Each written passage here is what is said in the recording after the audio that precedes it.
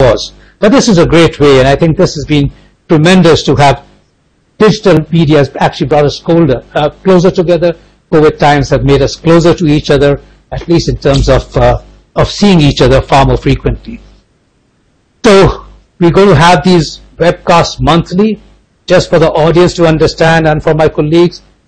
I'm welcoming everyone onto this webcast on behalf of the leadership of the Asia-Pacific Society of Interventional Cardiology, on behalf of the board members of Asia-Pacific Society of Interventional Cardiology. And monthly, we intend bringing the best of Asia-Pacific and with the East meeting the West to exchange some of the knowledge, ideas, learnings from across the world.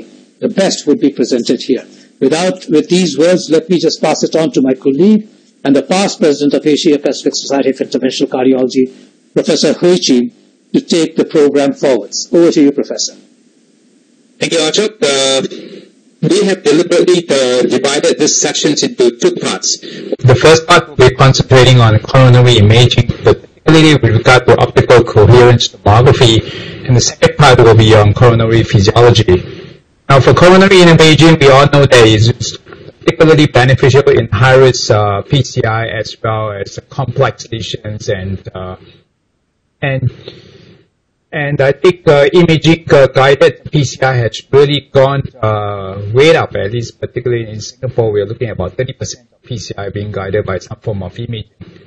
So for today's talk, we're going to be having two speakers in the first session, and then that will also be supported by a number of panelists, which I'd like to introduce: Dr. Rajesh Mittal from Dubai in UAE, Dr. Takashi Akasaka from Japan, Dr. Merat Alasna from Saudi Arabia, Dr. C. Baujak from New Zealand, and Dr. Ankush Gupta from India. So Ashok, go on and introduce our first speaker. So the first speaker is Dr. Ziad Ali from New York. Dr. Ziad Ali, just a brief introduction. He's well recognized across the world. He graduated from Sheffield in England. I think that's where he was born. He graduated from Sheffield. Some of his seminal training was also in Oxford. He did his PhD from Oxford and then moved to the United States. His earlier training was at Stanford.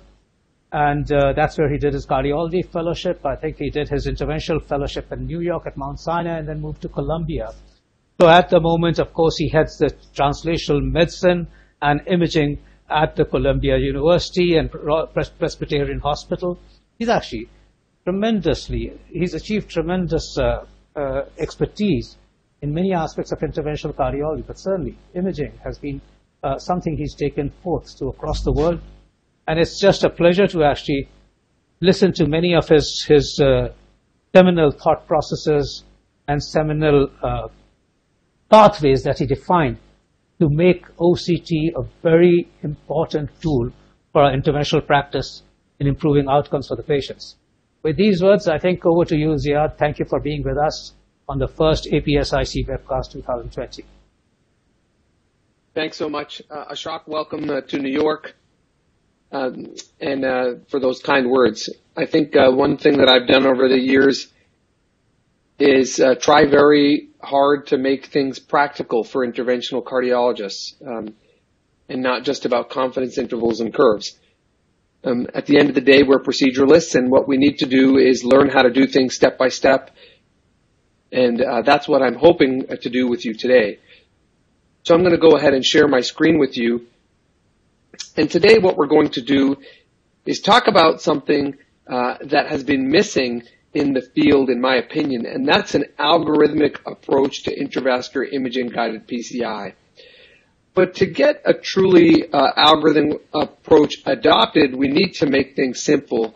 And I titled my talk, Get MLD Max, which is something we all strive for, getting the maximum MLD. And using an algorithmic approach to OCT-guided PCI. So what better way to do this than with a case? This is a typical case of mine. Patient with multivessel coronary artery disease in the right coronary artery, a bifurcation in the circumflex, and the proximal left anterior descending. As we would in any one of these situations in New York, we'd be we'd be pushed towards recording a syntax score, taking the patient off the table, and counseling them on the risks and benefits of PCI versus CABG. But in this situation, the patient elected to undergo PCI given an intermediate syntax score. So we've decided to perform an imaging-guided PCI of the left anterior descending in this case. And much like we do now in the structural heart space, what we have decided to push towards is a pre-planned strategic intervention rather than an ad hoc intervention, so that we're planning everything just like they do in TAVR. What size valve, how long, how big, all of these things need to be taken into account. And why should we not do this in the coronary artery if we can do it in the aorta? And so the way we've simplified OCT is to look at it into two phases, and that's pre-PCI and post-PCI, and use this term MLD max. So at the beginning of the PCI, we're going to be looking for morphology, length, and diameter, and in the post-PCI, medial dissection, apposition, and expansion. While I understand there's many other steps along this way, in particular we focused on MLD max because this is where there is a plethora of evidence to support clinical outcome gain. And that's why we're going to focus on these areas. So let's just go right into it. One of the questions that often comes up is, how do you set this up? It takes too long. Well, what you're going to watch here is us setting up an OCT. On the bottom right corner is the instructions on the screen, and that's all you need to simply follow. After connecting the syringe and purging the catheter with whatever solution you plan to purge the artery with, whether it's saline, dextran, or contrast, it should be the same substance in and out. You basically go ahead and drape your dock, pull it towards you, and then as the instructions say in the bottom right corner, connect the catheter. And this is one of the simple reminders that every step that you need to take with the OCT-guided PCI is written in simple, plain English on your screen. And then finally, we connect the catheter. Once we've connected the catheter, a simple algorithm of how to remember which steps is to position the catheter distal to the lesion. That's fairly obvious. And then to purge the catheter lumen. And that is so that blood that's accumulated as we push the catheter forward is eliminated. And what you're going to see next after we enable the pullback here is a puff to evaluate the clearance, and if we get complete clearance, activation of the pullback mechanism in order to get an OCT pullback. Why did I record these? Because you can see that both the preparation and imaging itself took less than 90 seconds. You have two pullback types on your OCT system, and I purposefully highlighted these, and the reason is of these two, you really want to set your system towards the survey mode or acquisition. Why? Because you get the longest amount of OCT pullback for the least amount of contrast. And the least amount of contrast is really dictated by the time for the pullback, which counterintuitively is shorter for the longer pullback. And the reason for that is because it skips every other frame, and that while you may lose a little resolution, the resolution of OCT is exquisite enough that skipping every frame is still considerably better than intravascular ultrasound. When should you use high resolution? Well, you should first recognize you're going to miss about 2.1 millimeters of artery, 21 millimeters of artery. But it can be useful for recrossing a bifurcation. This is common practice in Japan. I know Professor Akasaka has been involved in these studies. And then second, it really, I think, practically is for stent fracture assessment, where skipping frames allows you to understand this on the 3D. More on this in a moment. So everyone should understand the user interface, just like you do on your iPhone. First of all, what we need to recognize is the angiographic co-registration is in the top left panel. The OCT cross-section is on the top right panel. And on the bottom are these two longitudinal features. What you'll see is this white dot, which is displayed on the angiographic co-registration, actually co-registers to the OCT cross-section, but also co-registers to the longitudinal pullback. One of the features of OCT, unlike IVUS, is that because the lumen is very dark and the wall is very bright, there's an easy delineation between lumen and wall, allowing the OCT to provide automatic measurements. And these automatic measurements are important. The reason is, as soon as measurements become non-automatic, where you need manual measurement, very quickly our procedures become qualitative instead of quantitative. And I'm going to make an argument that quantitative is indeed important. I want to focus on this thing called the lumen profile, which is this cartoon of the coronary artery. Essentially, this is a CT scan of the coronary artery that's squashing the three-dimensional structure of the coronary into 2D. So it's really taking into account all of the artery dimensions, but also its eccentricity. Another feature to remember is that we have all of the possibilities we do have with IVUS, such as making measurements of area, but this zoom out feature is particularly important. And that's because for the first time, we're able to measure OCT up to 10 millimeters. So now we're using OCT in the carotid and the superficial femoral arteries, but for the coronary operators on the call, clearly able to measure and be applicable in the left main coronary artery. So let's go ahead and get started with our procedure. It's 12:30 in the afternoon, and we're going to focus on morphology, length, and diameter for our pre-PCI OCT. So let's start with morphology, and no apologies for a quick reminder. As Ashok mentioned, I'm the Director of Translational Medicine. I ran an NIH-funded vascular biology lab as a continuation of my PhD for many years. This is the human right coronary artery. The innermost layer, which is this dark purple layer, is the intima. For you to sort of understand and conceptualize what the intima feels like, it feels somewhat like a hard rubber. It's quite distendable. It's tough. It's sort of haphazardly organized. Inside of this rubber layer is actually an elastic band. You can see the bends in the elastic band like you would use a rubber band at home. And this allows plasticity of the artery during systole and diastole. And then outside of this is the media. The media is a much softer structure than you may anticipate. And the best way to consider this is like a rope that you can easily disarticulate, like pull apart. And this is why in CTO PCI we're able to transverse through the layers of the media very easily. Outside of that is another rubber band, the external elastic lamina, and then the mesh, which we call the adventitia. The reason we need to understand these different layers is because they are practically applicable in your OCT-guided PCI. You can see OCT allows a very easy assessment of each layer of the coronary artery. The innermost layer is the intima in bright orange.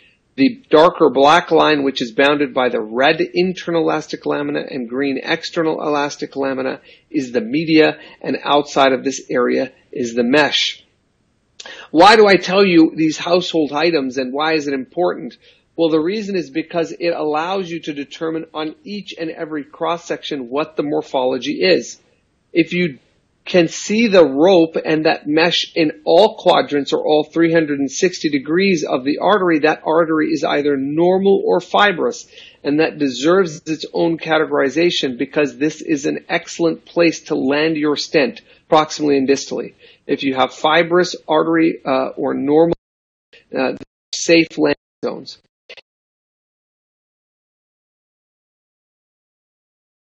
Obscured, you have a pathology.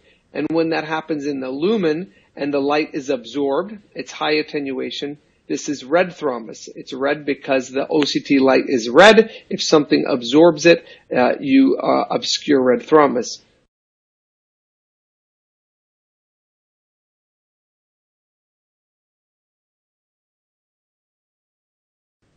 In the wall, if you have high attenuation, meaning an absorbance of that light, this is lipidic plaque.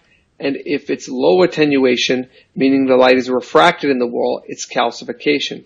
And if you're ever really not sure if something is calcium or white thrombus versus red and lipid, if you can draw a sharp outline around the signal change, even if it's just on the luminal surface, this is a low attenuation substance. So let's just spend a second on this concept of attenuation, because I purposefully try to avoid physics terms in interventional cardiology. So let's do this thought experiment. Here's a flashlight, and we're shining this flashlight onto a bowling ball. If that bowling ball is black, all of the light will be attenuated behind the bowling ball, so you could not see it. This is the concept of high attenuation.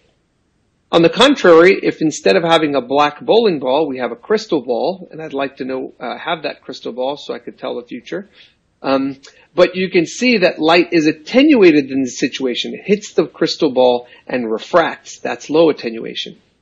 So when you have no attenuation at all, and you can see the flashlight hitting the artery, this is either a normal artery or fibrous plaque. You can see the mesh all the way around the artery wall, and you can see the rope, which is this darker black line. This is a normal artery. On the contrary, clearly this artery is not normal, and it has plaque. And one of the reasons I don't like to use the term plaque alone is because OCT allows you to determine the morphology of the plaque. This is clearly a bright orange signal. That's a fibrous plaque, and you're able to see the external elastic lamina or media all the way around and the mesh, both excellent places to land your stent. But here what you'll notice is why you can see the rope and the mesh from about 12 o'clock to 8 o'clock. From 8 to 12 there is indeed a signal attenuation, and we are shining our flashlight onto this bowling ball such that we can't see anything behind it, and this is a lipidic plaque. Conversely, here we've got our crystal ball in the wall. And what you can see is that light is hitting a substance in the wall and actually penetrating through it, but the light is being refracted. And if I took a pen, I could easily delineate this structure that looks like it's been punched out with a cookie cutter in the wall, and that is calcification. Of course, the simple way to remember that is that calcium is a crystal, so indeed it should allow the refraction of light. When you have the same situation in the lumen, and there's complete attenuation of light within the lumen, this is red thrombus, and when there's no attenuation of light within the vessel wall, this is white thrombus. Why do you even need to know whether something is red or white thrombus? Because it does give you an idea of the chronicity of the thrombus itself. White thrombus is like toothpaste because it's covered with fibrin. So it's very difficult to manipulate pharmacologically, and usually only responds to physical manipulation, such as with stenting. Why does it matter what your lesion morphology is? Because indeed it guides your lesion preparation.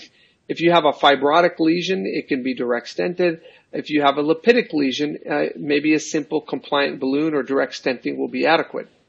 But once you start to identify morphology of calcification, which is the main reason for doing a pre-PCI run for OCT, you start to quickly realize that there's very little difference angiographically between mild to moderate calcium and severe.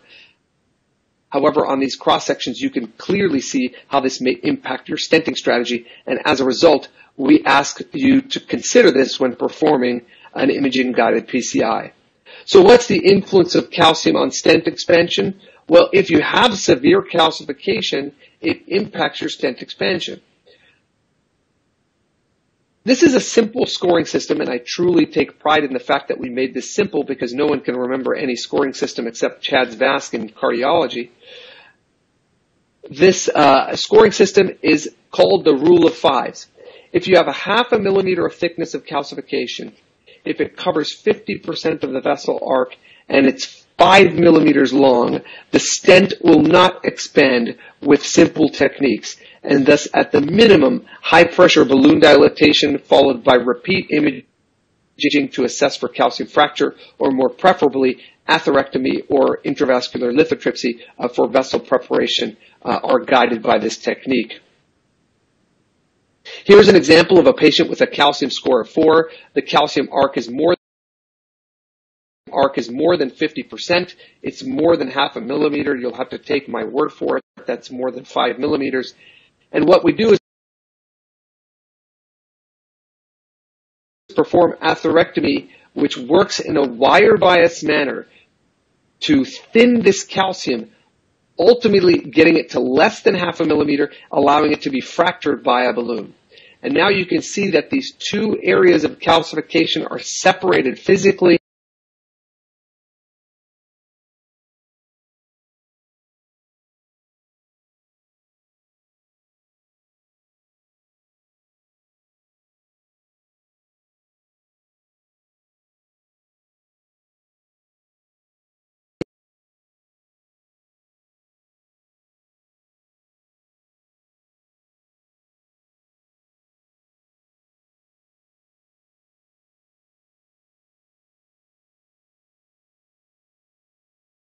marked by the distal and proximal blue markers, looking at this area of the coronary artery in exquisite detail. And this is the angiogram, and treating it as the angiogram and now ignoring the actual angiogram, we can see that this part of the artery is fat. That's somewhere we want to land our stent.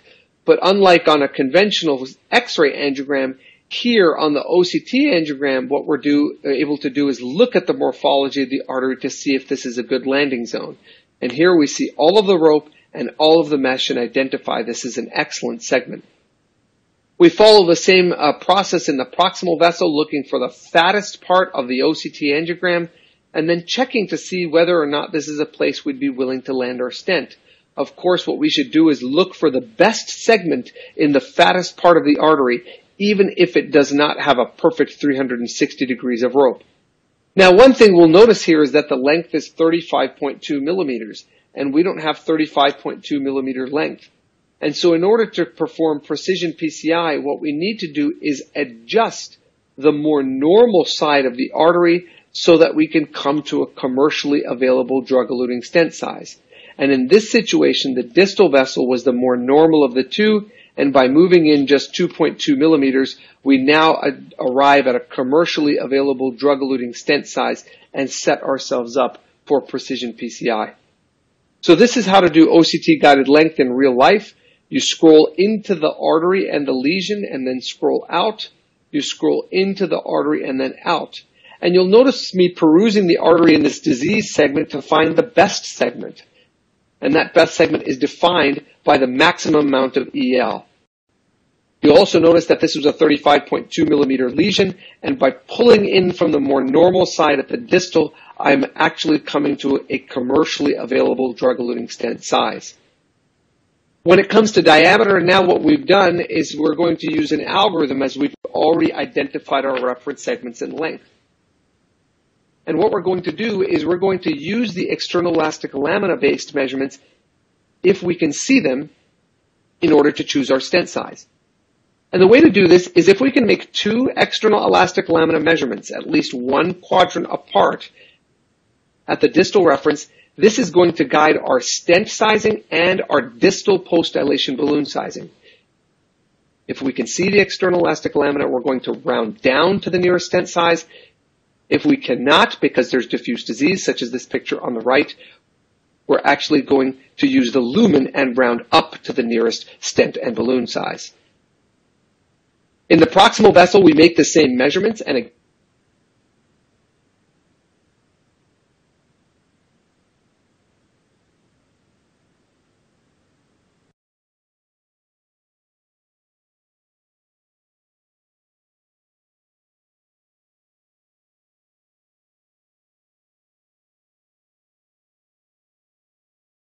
example of how to make measurements. We've already identified our length, so the distal is locked. We're measuring EL to EEL. This is 3.01 by 3.06. Very quickly, we know when we round down from the EL, we're going to need a 3 millimeter stent and post-dilation balloon. In the proximal reference, there is some disease, and for those of you who are comfortable to make an external elastic lamina measurement, you would make this at 4.36, understanding there's lipidic plaque, but also noticing that the OCT automatically determines the mean diameter. And thus, if we were using the mean diameter, can also use that to determine our stent sizing. So let's recap at the distal reference. We measure 3.01 by 3.06. The mean is 3.04. We round down to our nearest stent and balloon size, so we need a 3 millimeter stent and a 3 millimeter post-dilation balloon. Proximally, we actually can measure the external elastic lamina at 4.36. But I recognize that many of you may not be comfortable making this measurement, in which situation we can use the lumen and round up. And you'll notice here that if we use the EL and round down, we ask for a 4 millimeter post-dilation balloon. But if we use the lumen and round up, we ask for a 3.5 millimeter balloon. So this is the point of MLD Max, that we have, just like a TAVR, decided on all of our equipment to be in the room and next to us immediately. No running for equipment. We need a 30 by 33 millimeter drug-eluting stent, our plan is to direct stent because there's very little calcium in this artery, a 3/0 by 12 NC post dilation distally and a 4/0 by 12 NC post dilation proximally. What's interesting about this is it took me longer to talk to you about it than to do it. So this sort of study started at 12:30. It's now 12:43. We've already implanted the stent, and we're moving to the second part of this MLD max, which is looking for medial dissection, apposition, and expansion. A word on angiographic co-registration, which can be exquisitely helpful in making sure that you land your distal reference segment where you think you do. And we have proven in clinical trials that you can get this down to less than a millimeter by using angiographic co-registration. And so here what you can do is actually end up looking at the artery from the inside out and outside in, ensuring that you are indeed landing where you think you're landing, eliminating the possibility of geographic miss and as a result, complications related to edge mislanding. How do you use this practically? I mentioned to you earlier on these blue markers. Here, these blue markers actually mark the distal and proximal disease segment. Even if the lesion is long, we can divide this up and then guide our stent placement, as you can see here on the right side, compared to our co-registration on the left side. You can do the same thing for the proximal stent, and this allows you to perform even long segments without any geographical miss.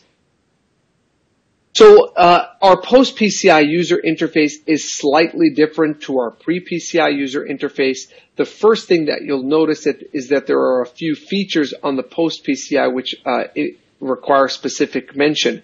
First of all is this apposition indicator. This white bar tells you whether or not there is malapposition along the length of the vessel.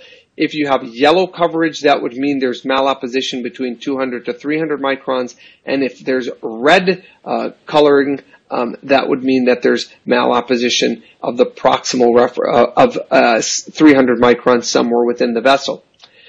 Clearly, there's a rendered stent placed within the coronary artery, which is done automatically in the new OCT software. Other features of specific mention include the ability to look at 3D bifurcation. I'd like to you to pay attention to these red dots, which highlight all of the branches which are more than 1.5 millimeters within the coronary artery.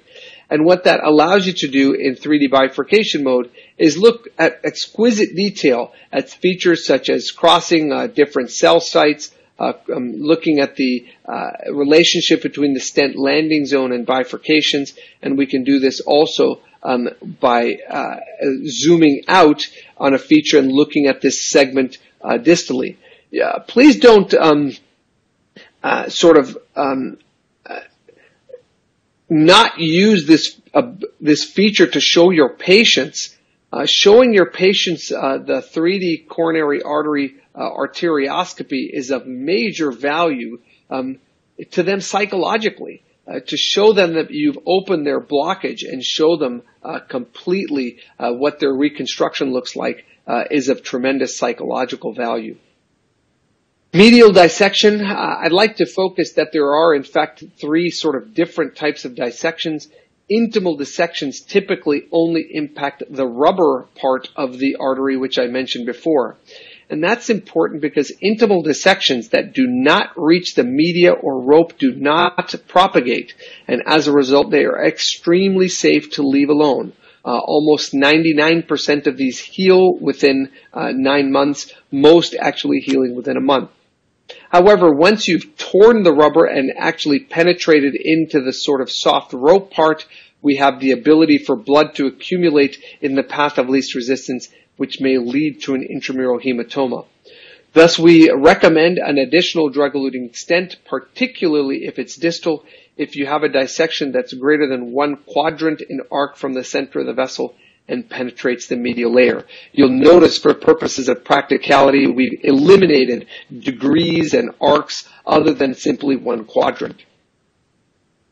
Here's a nice way to look at dissections quickly. Once you turn on your post-PCI OCT, you'll see that it automatically identifies the 2 distal and proximal edges.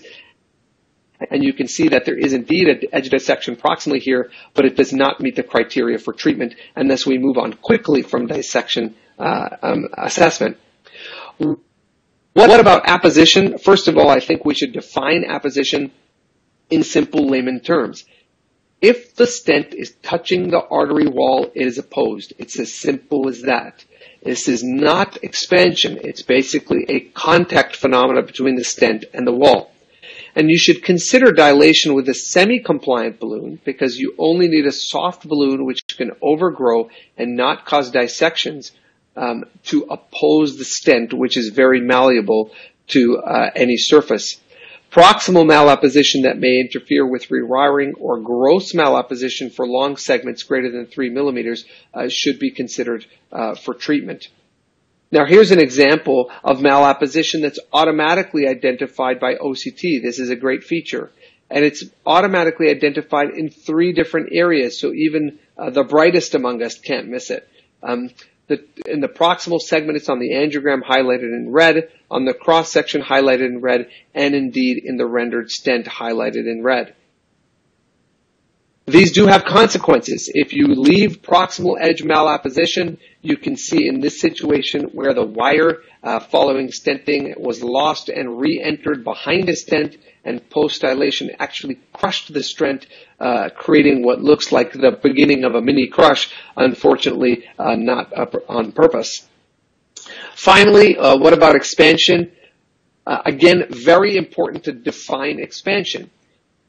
Here you have a stent which is completely fully opposed, seen by this white malapposition bar. But in order to be expanded, the stent needs to hold the lesion close to the normal reference segment. And here you can see the normal reference segment is actually larger than the stent. Thus, the stent is fully opposed but severely underexpanded. And this number here automatically highlights that the stent is 52% expanded. When should we consider post-dilation for correction of underexpansion? Certainly if the minimal stent area is 80% of the mean reference lumen area. Ideally, we'd like to get to greater than 90%. There are 2 different modes of assessing expansion. We are moving towards the tapered reference rather than the dual reference. This can easily be selected in your settings. And the reason to select the tapered reference is it takes into account the natural vessel tapering of the artery at segments of bifurcation along the length of the artery wall.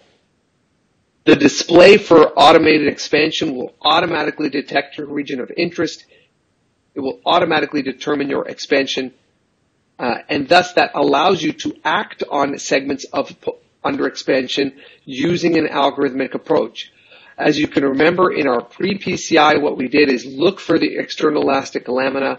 If we can identify it, we should now remeasure it in our post-PCI, and if we can see the EL, we round down. If we cannot, we round up according to our post-dilation segments. Here, the distal reference now measures 3.28 by 3.26. You'll remember this was originally 3.01 by 3.06, and this is typical in approximately 40% of lesions where after stent placement, flow-mediated dilatation because of nitric oxide or simply because of opening the artery changes your balloon size. And so in this situation, a 3.25 millimeter balloon should be used to help to get to optimal expansion. And when we do this in a targeted approach, what we can do is see very quickly that we can correct that underexpansion and move to 100% expanded stent. And thus we went through an MLB max guided approach looking in pre-PCI for morphology, length, and diameter, and post-PCI for medial dissection, apposition, and expansion. And we were able to do that in a similar amount of time where I was able to do this lecture. So this need not take a long period of time.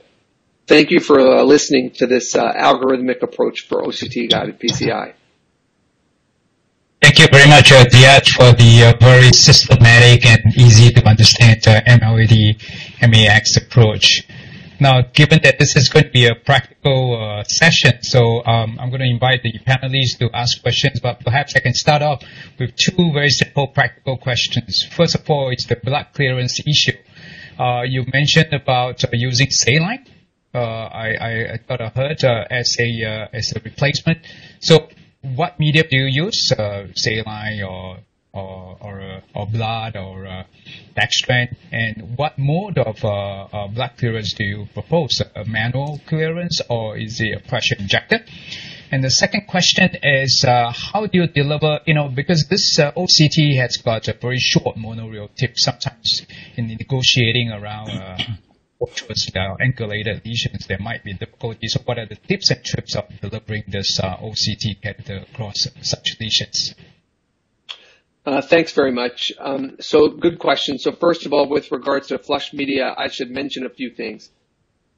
First of all, no OCT study has identified a decrement to renal function by OCT guidance. In the Illumian 3 trial, the IVUS guidance group and OCT guidance group actually had not significant differences in contrast between them, or very slightly different.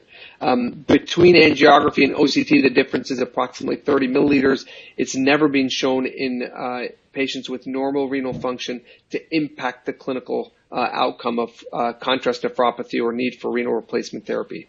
Nonetheless, I wholeheartedly recognize that contrast is poison, and we want to give as little of it as we possibly can. And we have recently published in JACC Imaging the first report of using OCT to guide flushing. And I think what we come away with is really two take-home messages. Now, in the right coronary artery, we've basically eliminated using contrast completely. We only perform saline-guided clearance. And the way we do this is to use a 30 milliliter syringe, and at the time of our OCT, disconnect the TUI from the injector, whether it's the manifold on our side port on the TUI or your introducer port, and inject directly 30 mils of CC, 30 cc's of CCs for clearance. There's problems with the pressure injectors for injecting saline. Many of them don't allow it. The second possibility is to use a manifold, but remember that the highest resistance within the entire system is that 6 centimeters or so in between your guide and your manifold. So that will limit the force by which you can inject, and that will create artifact within the artery itself with regards to image quality. In the left, I still prefer to use contrast, largely because the imaging quality is diminished by the multiple branches and the fact that blood has a higher viscosity than saline. So we continue to use contrast.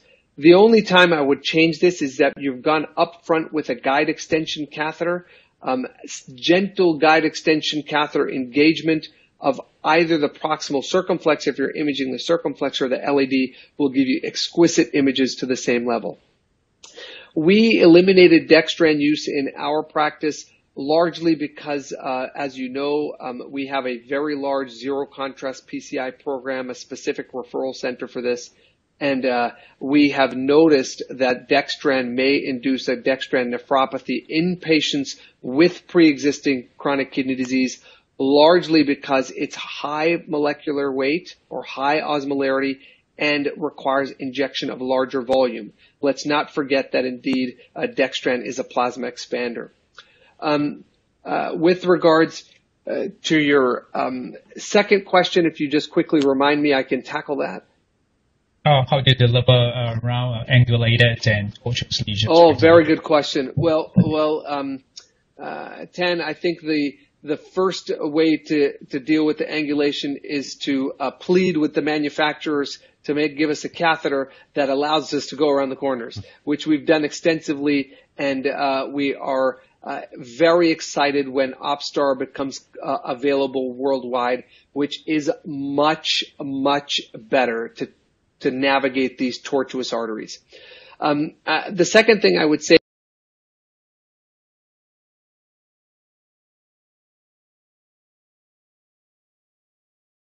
navigating a very difficult circumflex or a very angulated artery is indeed difficult and often required as a guide extension catheter.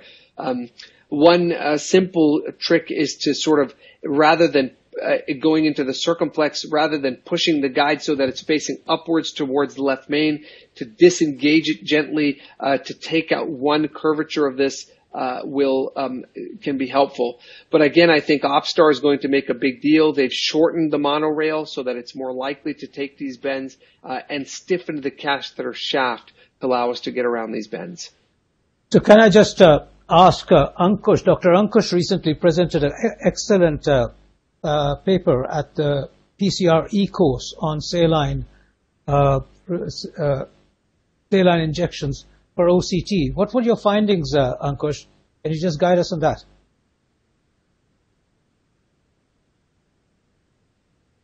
We can hear you. Yeah, Dr. Ankush, did you hear me? Can you hear me? Yes, we can hear you. Yeah. The excellent presentation by Dr. Ziad. We also did one associated PCI study in which we used heparinase saline. We did around 200 cases, and this was initially, it was the first feasibility study in which we just wanted to see what quality of lesions whether we can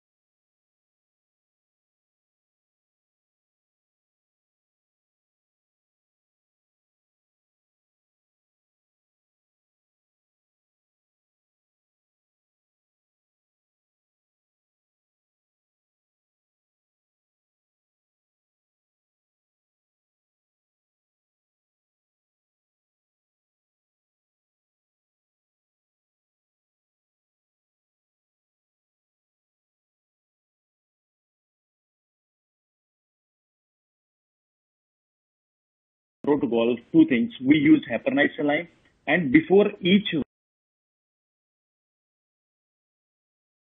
so we gave a intracoronary anti-TG. And after this study, now these days we are doing one comparative study in which we are doing head-to-head comparison with contrast and saline, in which we are giving NTG. And after this study, now these days we are doing one comparative study in which we are doing head-to-head comparison with contrast and saline, in which we are giving NTG before each run. And to our surprise, actually there is there is not a linear relation with the saline and contrast. In fact, what we saw was with the saline, sometimes the dia of the vessel is sometimes is more and sometimes is less, and that was not actually statistically significant. And as mentioned by Dr. Ziad, in our study, we used the PTMC string, 35 ml.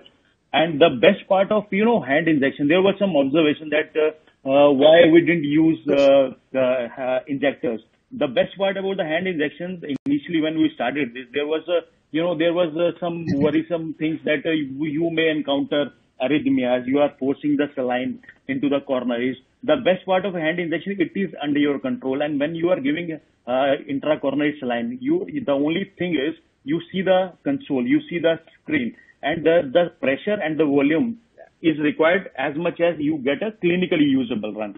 And that is how we found that even for the left coronary system, 15 to 18 ml, 18 ml normal saline is good enough. And for right coronary system, around 13 ml. Average was 13 ml of heparinase saline. So the key is you look at the screen, OCT screen, you inject hand injection, you do hand injection, and you see how much volume and pressure is required to get a clinically usable one. So it was this comparative study is coming up. It will be published recently. Let us see. Sure. Thank you. We would like to have Dr. Mirvat's and Dr. Akasaka's comments on some of these. Yes, thank you very much. Can you hear me? We can hear you. Thank you, Ziad. Wonderful presentation from the basic analysis to the practical, daily clinical practice. Yes, thank you very much. I would like to emphasize one more important things for the beginner especially, right? The orientation of the vessel should be very important. Therefore, I always use a setting when you pull back a LAD, I try to put the CX in 9 o'clock. At that time, you can try to set the longitudinal lumen profile. It's depend on your preference, but if you put the CX upper side, and then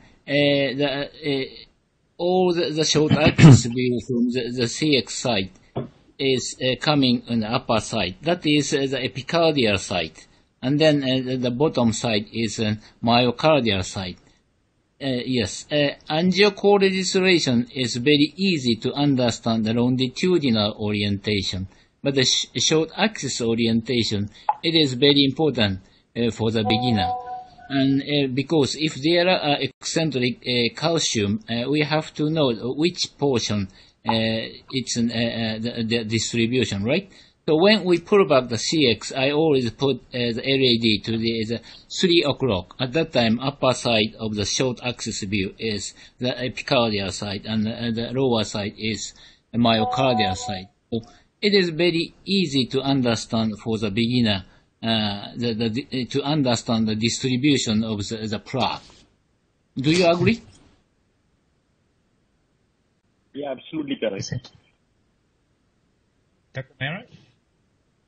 Yes, thank you for the presentation. It was very thorough, and everybody's comments. I think what we're seeing lately is more uptake of intracoronary imaging, particularly as we tackle more complex interventions, and particularly as we're learning a little bit more about entities such as MINOCA, which is, MI with normal coronary arteries, and we can't depend anymore on just eyeballing angiograms.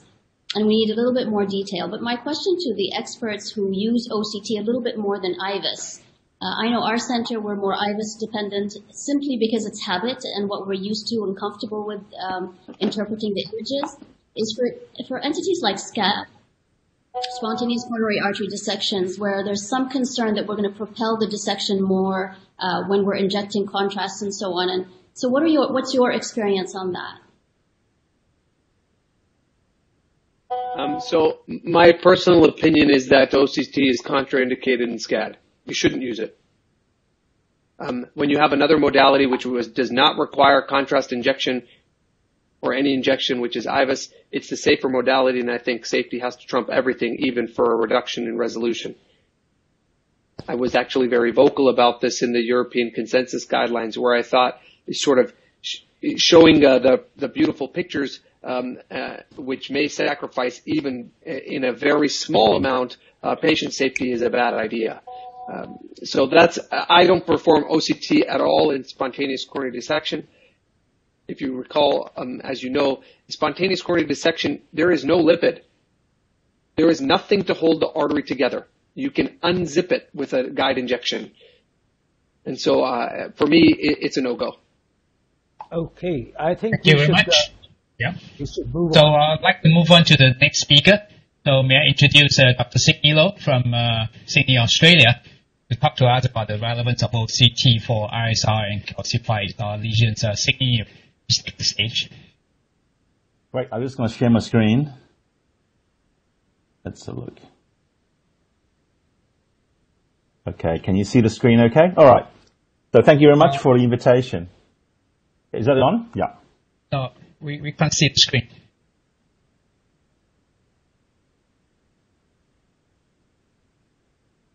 I'm up. It says I'm sharing. Is it not gone? Can you see? Okay. Is it there? Good? Okay. Wait. Thank you very much. Not yet. Not yet? It's not yet. My screen's up. I'm not sure. Let me do that again.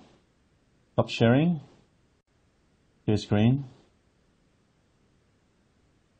Has I actually stopped sharing or not? You're all right, eh? Yes, you've stopped sharing. I'm sharing. It says, is it? Can you see? Let me see the support. We don't see it. So Movin. No, sir. Request you to share again. Okay, let's stop again. And share again. We can just start sharing the screen. Is it sharing? No, sir.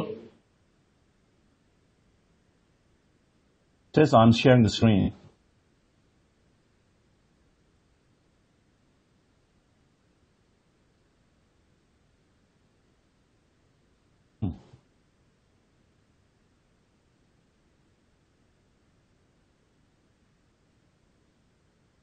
Is it getting through?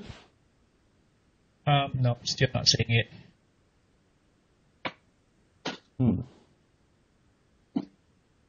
Sorry about that. I don't know why. My computer says it's on.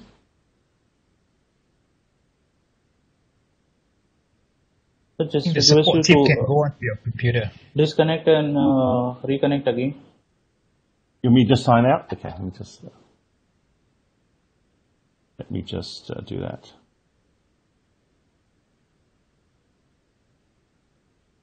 How do I leave the meeting? Okay, let's hang up. Oh, don't worry.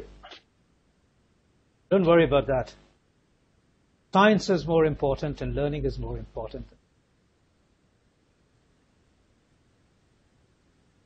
We have PCC Jack there.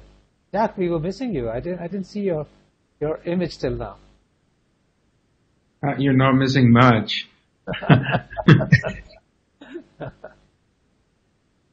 So maybe while Sydney's getting started, I'll just mention that, really you can use the MLD Max algorithm in a variety of different lesion types. The same steps in bifurcations and long lesions and CTOs, and it's hopefully purposefully nimble in that direction.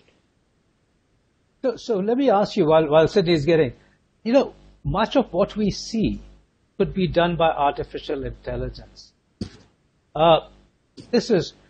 These pictures of OCT are so mechanistic that artificial intelligence can pick up dissections, will pick up the stent, actually give us the stent length. Why do we need to do so many of these alterations ourselves? I mean, we could just press a button, get the lesion length, get exactly the diameters that we need. We could get everything just by pressing buttons rather than doing the measurements ourselves. Can't it be made more simple? Can't it be more intuitively so simple that everybody should be using our OCT? Was it just artificial intelligence giving us the measurements and the final MLD max? So it looks like Sydney's got his presentation up. That was working. So I'll answer that question in just 2 words, Ashok. It's coming. Okay. That's it. I mean, you're going to see it very, very soon. Right. Okay. Yes. Sydney, we had you for a second there. No worries. Is it on? Okay. No. It was. Oh, what happened? So share it again.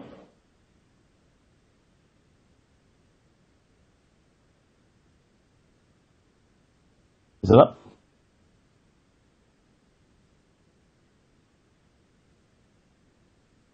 We just saw it. I'm sharing it now. I'm not sure why it's not working. Can you see my screen? No. You want to unshare and share one more time? It's because we just saw your screen a second ago. Yeah. Stop share. Do that again.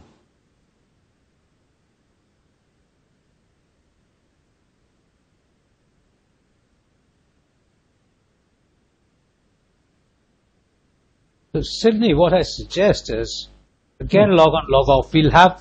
We could get back to you. We could actually, we could have the FFR talk because that would be fine. And then we could get back to you. If you can email your slides to Delhi, they can put it from here after the next talk. Yes, I don't know why. Because I'll do that. That's fine. I've logged on a couple of times already. It's a bit funny. Okay, I'll email you the slides. So perhaps we'll have Seko Tebelu and Chen Shaojiang to take over the coronary physiology section. Absolutely. Shaolin Chen and Sengatuvelu, could you please take up the next session of coronary physiology? Yeah. So the next session is going to be on complex PCI with the use of RFR and FFR. And now I think we will ask to introduce the speaker. Shaolin, can you please introduce the speaker?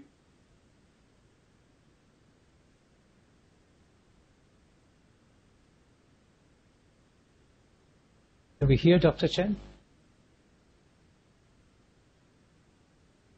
Oh, thank you. Can you hear me? Very well. Yeah. I'm sorry. I think there are some problem with my Wi-Fi. So I can't. So I guess, yeah. Yeah, can you hear me? Yes. Yeah, I'm sorry. I feel there are some problems with my Wi-Fi. But again, there probably I need to introduce the last speaker, Dr. Koo, to present coronary physiology. Dr. Koo is my great friend. He has done many important clinical trials to emphasize the importance of coronary physiology for patients with coronary. So, Dr. Sengu, can you introduce the panelists? Yes, we have a very eminent panel. We have Teguh Sentosa from Indonesia. We have Rajinikanth from Brunei, and Dr. Yu Cheng from Singapore, Dr. Rosli from Malaysia, and Dr. Zan Win from Malaysia, and Dr. Fazila from Bangladesh. So we have an eminent panel, so we will have a discussion after the talk. So we can go ahead with the talk. Okay, so good morning, good evening, maybe good afternoon, everybody, and I hope that I'll be successful in sharing my slides. So, okay, so can you see my slides now? Yes, we do. Okay, so I'll start my presentation. So I think the title is a little bit complicated because when I say physiology for complex PCI, because many of you will be skeptical. Some may think that the invasive physiology study is mainly for the intermediate or simple lesion and there can be no role or physiology for complex PCI. Or some may think that physiology itself is complex, so that therefore any physiology guided PCI is complicated and complex PCI, so that it was quite difficult to show you the cases how to use physiology for complex lesions. And having said that, I'll try my best to choose some of the complex lesions. Let me start with this case because my presentation title has a case-based learning. So the patient itself is quite complicated. 65-year-old gentleman had a bypass surgery 20 years ago. So that the surgical technique was quite unique, so that the patient had both Lima and saphenous vein graft for LAD and the saphenous vein graft to the obtuse margin and PDA. And that this Lima graft to the LAD was occluded, and the patient was well for the 20 years, but now the patient had a chest pain. So what we did was the angio. So this is a native coronary left angio. You see there's some diffuse disease and blood competition here. And here's angio from saphenous vein graft, which covers the LAD and obtuse margin. Flow is very nice. And the problem at this time the patient had was the saphenous vein graft to the right coronary artery. So it's difficult to see here, but there was a very tight significant stenosis was there. So I thought that this is culprit for the patient's symptom. So after thrombectomy, stent was implanted so that I was happy and the patient was happy with that. And I didn't expect any further chest pain. But the problem was that after having successful PCI in that right saphenous vein graft, the patient visited our patient clinic with the chest pain. I increased the medication, but unfortunately the patient still complained angina. So the practical question may be why the patient is suffering from angina after bypass surgery and stent implantation and how we can define it. So that I reviewed the angio for several times and discussed the patients and family. And while looking the angio, I found that the flow to the LAD was actually its dual supply from the antegrade flow and retrograde flow. And I was a little bit curious about this territory because looks like a very good flow, but there's a possibility that this territory may have some problem. So the question is how we can assess and how we can define that this patient has some problem. You may use this angio and you can do the procedure, but what I wanted to do is a definite evidence to show that this really matters. So that's the reason why I put the pressure wire down to the septal.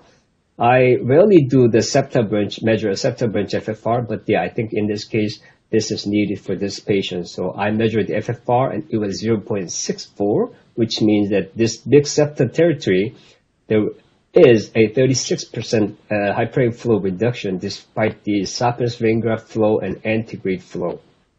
So I thought that this is the culprit, and what I did was that the rotablation and stent implantation here, you see that you can see now that this septa has become much, much bigger and the patient become happier. So that this is the one of the case that I used the pressure wire or the measure FFR for the complex lesions. You know this story very well, that there's a lot, you can see sometimes totally different work from different viewpoint. So this is a very old but famous study data. When the patient of the angiographic vessel disease were assessed by the pressure wire, they found that the true triple vessel disease defined by FFR 0.8 cutoff was only 14%. And some patients, 1 out of 10, is zero vessel disease by physiology. And I would like to share one more cases about the defining the physiologic significance in case of multivessel multilesion by angiography. So relatively young female, stable angina. From the when you just quick look at the angio, there's a distal left main proximal AD, multiple circumflex disease, and multiple right coronary artery disease. And from this angio, we may define the patient as having a distal left main disease, triple vessel disease, and at least 8 lesions. If you do IVUS OCT, you may find the more lesions from this patient. So the practical question is what you can do with this patient and what will be your treatment strategy involving the distal left main, proximal AD, and proximal circumflex. So in this rather complicated scenario in our daily practice, if you measure FFR or physiology, you can find some different things. So that I tried to measure FFR in all 3 vessels and LAD FFR 0.80. So I was quite reassured. And circumflex FFR 0.88. So it's nice. So that the LAD left main circumflex are all fine, at least from the physiologic point of view. And the question is why the patient has chest pain and right coronary artery FFR 0.65, quite low. And the other task we should do is that how we can define the culprit for this right coronary artery among these 3 different right coronary artery lesions, so that when I did the hyperemia and pulling back the pressure wire and continuous recording the wire, I found that the biggest pressure step up occurred at the lesion number 7, so that this should be the first target for the treatment. And the stent was implanted and FFR remeasured, so it was 0.81. So that from this FFR base story, the patient has been started from triple vessel disease, left main disease, 8 lesions. We should be prepared for the very complicated PCI, complex PCI, or some may consider patient-centered surgery. But finally, in the end, the patient was coded as a physiological 1 vessel disease and single lesion by FFR and fixed by 1 stent, and the patient become happy and patient is still fine. So here's data from Asa Medical Center. You've been seeing this very well, that using FFR in left main disease and triple vessel disease actually equalize the outcome between the PCI and bypass surgery, so that using FFR can improve the patient outcome when you use routinely, regardless of complexity of the procedure. And I would like to briefly talk about the selection of treatment strategy. Here is the summary how your treatment strategy can be changed after physiologic assessment, either IFR and FFR. So in this previous studies, it was found that around from at least 20% and the highest around 45% treatment strategy can be changed if you measure FFR, so that the simple lesion, the complex lesion, if you measure FFR, it would be definitely helpful to define the corporate lesion and to define the to select your treatment strategy. And another very complicated scenario is that how we can deal with the non-corporate lesion at the time of primary PCI, and there has been several studies, these studies very well, and which consistently show that the FFR-guided complete revascularization was better than leave it alone, and in fact, corporate lesion only treatment strategy, so that even at the time of rather complicated clinical scenario, such as acute myocardial infarction primary PCI, when you adapt the FFR or the physiology, you may do a better treatment for the patients. Another rather complicated scenario is that this kind of a complex anomaly case, so that this is the IVUS, angio, and CT scan of the patient who have an anomalous right coronary artery from left sinus. So it is compressed between the pulmonary artery and the aorta, so that some patient may have a syncope, chest pain, and some may have a sudden cardiac death. But it is true that we don't know how to deal with this patient. So our routine is to do a dobutamine stress FFR measurement in this case, so that this is rather a complex physiologic study. So this is the angio after giving dobutamine, atropine, and adenosine, so that with this lots of stress test, still the FFR is 0.91, so that even though we need more data, we generally defer these patients and we don't send the patient to the surgery, and we don't implant stent in this case. And this is our data of the 15-year follow-up of those patients who had a FFR-guided dobutamine stress FFR and negative deferral, and the outcome was excellent. So that in some rare complex anomaly, if you are good at physiology, I think you can fix or solve the problem with even if physiology study is complex, but the treatment strategy can be simple. The other thing I'd like to focus on is that the risk stratification. So here is a case of the intermediate left main ostial lesion, proximal LAD, intermediate mid LAD bifurcating segment, so that if you measure the syntax score only in LAD left main, I would say it's 22 or more. But you know that there's a concept of what we call the functional syntax score, which is that the way to count only the lesion in the functionally significant vessel. So that if the LAD FFR is 0.72 or the 0.77, I would say this patient functional syntax score would be 22, so that which is a very important insight or information when you decide the treatment strategy for this patient. But when I measure FFR in this case, FFR was 0.82, which means that in this case, syntax score may be 22, but functional syntax score is 0. So that this will be a totally different patient when the patient have some disease in the circumflex or the right coronary artery. So we know that this is also data from the FAME study, so that applying this functional syntax score can discriminate the patient risk better than the angiography-derived syntax score.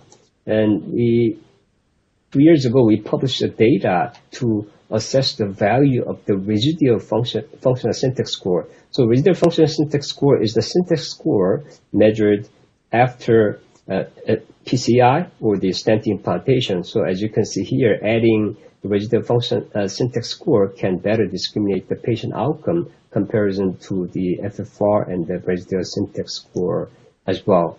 The other issue may be that after complex stenting, we know that we shouldn't leave ischemia after PCI.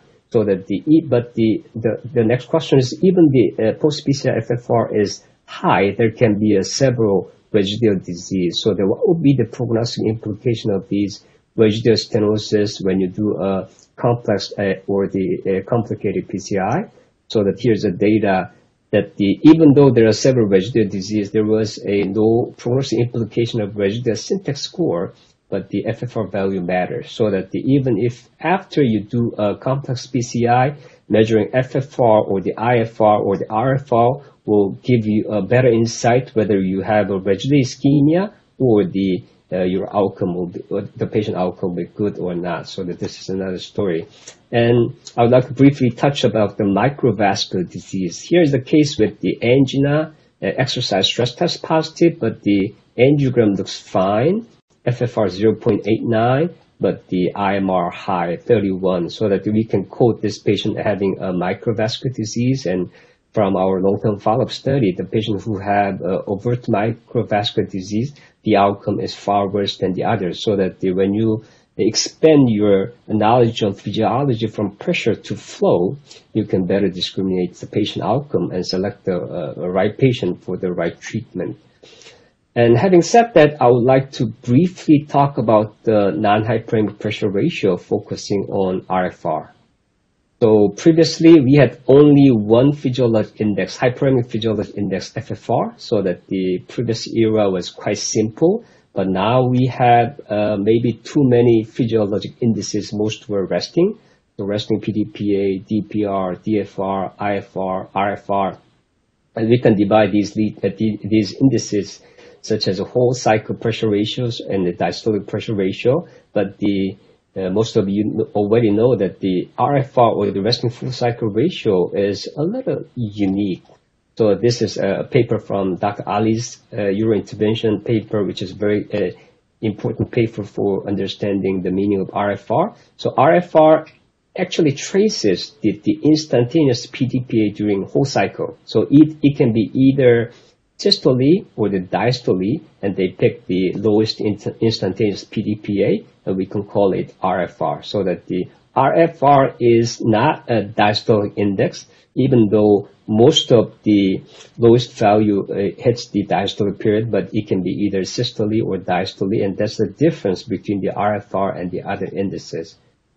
When we analyze the RFR data to see the value in comparison of the earliest resting index IFR or the FFR, here is the relationship between RFR versus IFR, and this is the relationship between RFR and FFR, so that there's some minor variations, but basically RFR is almost equipoise with the IFR, and there's some discordance, but the correlation is good with the FFR as well. And here's other DPR RFR relationship is exactly the same, so that simply speaking, I would like to say that most of the resting indexes may have the same value and same relationship with the hyperemic index as well. And some may curious about the best cutoff, so that when we analyze these resting index best cutoff, not from the FFR comparison, but from the PET data using relative perfusion defect and sodium fluoride PET-derived CFR using cutoff of 2.0. It's very interesting that the RFR cutoff, this is not from the FFR comparison, but directly derived from PET data, and cutoff is 0.89, so that we are happy using 0.89 cutoff for RFR as well to define the ischemia. So what would be the prognostic implication as a resting indices or as a binary variables? I just mentioned that the RFR cutoff is 0.89. When we divide the patient outcome according to the RFR low, RFR high during 2-year follow-up under medical treatment like FFR, low FFR medical treatment is much worse than the high RFR medical treatment, so that the RFR has a prognostic implication as a binary variable. And we recently published a very long-term 5-year outcome. This is FFR comparison. All medical treatment, high FFR, low FFR, and it's natural that the low FFR, the outcome is worse than the high FFR. And what about the RFR? You can see the similar trend, so that there's some minor differences, but still having low RFR medical treatment has a far worse outcome than the other counterpart when the patient is under medical treatment. But one interesting difference is that the sensitivity to disease burden. So here is a change of the resting PDPA, IFR, and FFR, and if I plot the RFR, it should follow the IFR value, and as the stenosis severity increases either by the angiographic stenosis severity or the for the physiologic stenosis severity, either resting or either hyperemic value decreases. But if you see the slope of these indices, you can see that the FFR is more sensitive to the stenosis severity. And it's the same for the angiographic severity and IVUS-defined lumen area, IVUS-defined plaque burden, OCT lumen area, OCT percent diameter stenosis, area stenosis, so that in some cases, if you want some sensitive index to define the disease burden, you should use a hyperemic index. If you just define whether the patient has ischemia or not, I think either would be fine, just whatever you want to do. Finally, I would talk about some discordance. So here's the data of the 2-year outcome data of the low hyperemic index or the low resting index PCI, so that the patient has worst outcome. And this is a concordant high, so that let's say that the patient have a high FFR, high RFR, so that the medical treatment. So here, this black line is that the patient who has a discordance. So that in 2-year follow-up, in our previous publication, we said that the discordant outcome patients was similar to the concordant normal. So that's the reason why in our previous paper, it's fine just to defer. But recently we published a 5-year outcome data, and we saw that it's very interesting that this patient have a late catch-up, has a similar outcome to these patients, have a worse outcome than both negative. So that now, in terms of 5-year outcome, I would say that previously we said that they don't do PCI, just do medical treatment for the discordant cases. But now I would say that either PCI or medical treatment will be fine. But if you decide to do a PCI, you should do it very well. And if you choose a medical treatment, the careful follow-up and be prepared for the late catch-up. So this is my last slide. I would say that the coronary physiology is complex, but it can be and it is an essential element in understanding the patient disease status and clinical decision-making and clinical application of the FFR and non-hyperemic pressure ratio, RFR, and its extended concept can provide a better stratification and management for patients with even complex coronary artery disease. Thank you very much for your kind attention. Thank you, Dr. Koo, and that's an excellent talk. So now I want to initiate the panel discussion, starting from Dr. Tegu and so on, all the panelists. So what is the view of using physiology for left main PCI? So we know that the PCI for left main is very challenging, and we often have to use imaging. And the physiology challenges are, one, if you have multiple lesions in the downstream lesions, the LAD and the circumflex, then assessing the FFR left main is challenging. And also, if you have a CTO of the right coronary artery, then also it is challenging to assess the FFR to the left main.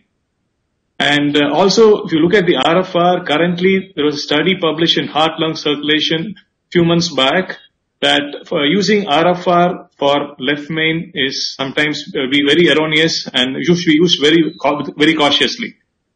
So with that data, what is your view on using FFR or physiology for left main? I would want to have a panel discussion on this. Can you start with Dr. Tegu Santosa, who does a lot of left main PCI? To be honest, I don't rely on FFR or physiological measurement for left main because I find it as cumbersome, time-consuming, and I rely more on IVUS.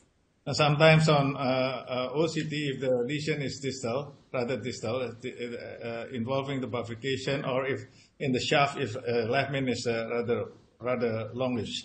But I use FFR mainly if after stenting procedure, especially to assess the side branch lesions.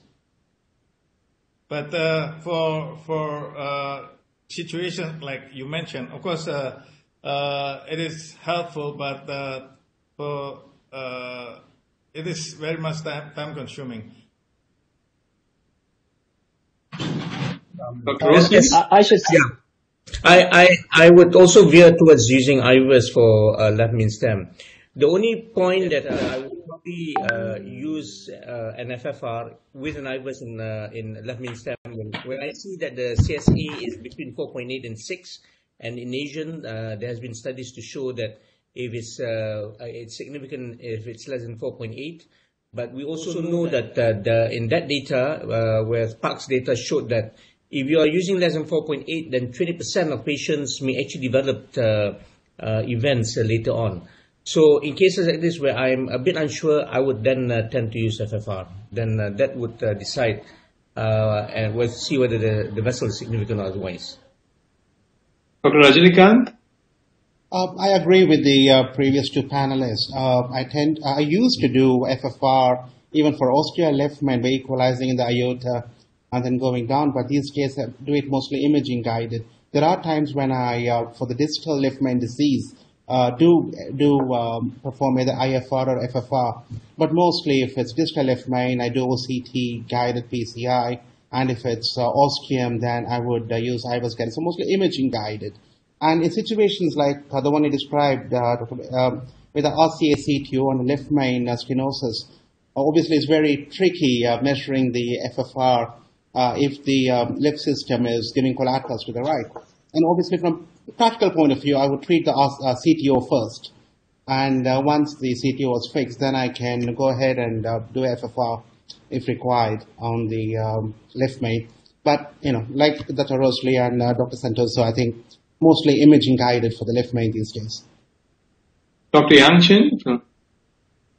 Yeah, I think unfortunately we live in a practical world where money or cost is still quite important. So, if you had to choose one, you probably err towards the side of imaging for left main, because away from the diagnostic purposes of benefits of using IVUS, you can also use it to optimize your treatment and your therapy. So if you only had a chance to choose one, I think imaging is probably the way to go. So yeah, I usually would use imaging or physiology. And Dr. Fazila, in Bangladesh, we use often imaging or physiology? Thank you. Great talks, both of them. Really enjoyed. And in Bangladesh, as you're aware, most of our patients pay from their pocket. So in our country, we mostly use FFR in multivessel disease.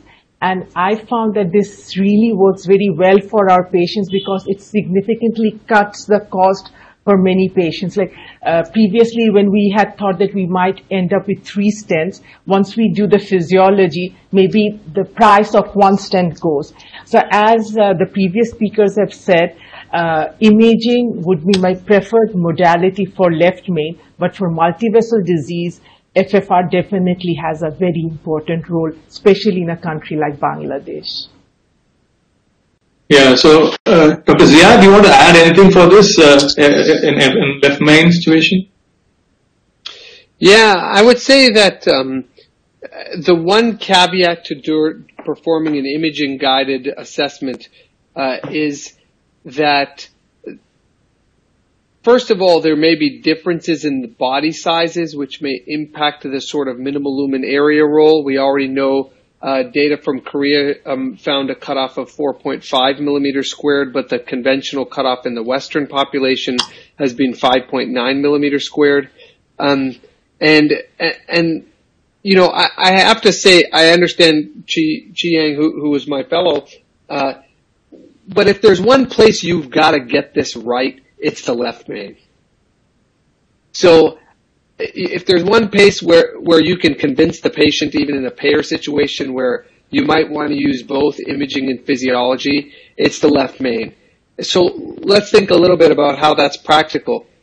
Many times we do a provisional PCI and the patient may end up getting stented in the circumflex for what is simply a carina shift. I mean, BK has shown beautifully many times that the bifurcation physiological assessment will have more value than imaging guidance.